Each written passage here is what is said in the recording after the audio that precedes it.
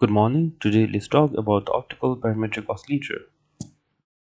It is a driven harmonic generator in which the oscillations are driven by varying some parameter of the system at some frequency.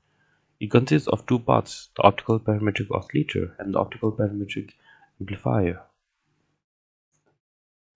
In optical parametric oscillator, a laser wave of frequency omega is pumped into a simple harmonic oscillator where it splits into omega and 2 omega.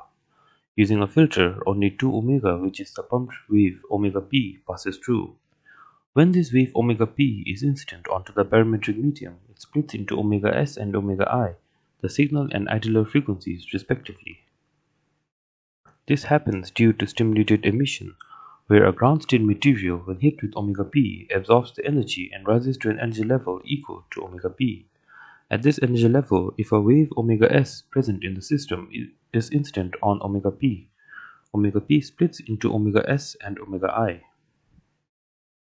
In the optical parametric amplifier, an optical cavity is added to the optical parametric oscillator, and light is oscillated using mirrors in the optical cavity.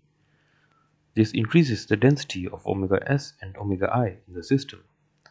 The signal output consists of omega s, omega I, and omega p, which are then passed through a filter to obtain the desired signal. That is all for this video. Thank you for listening.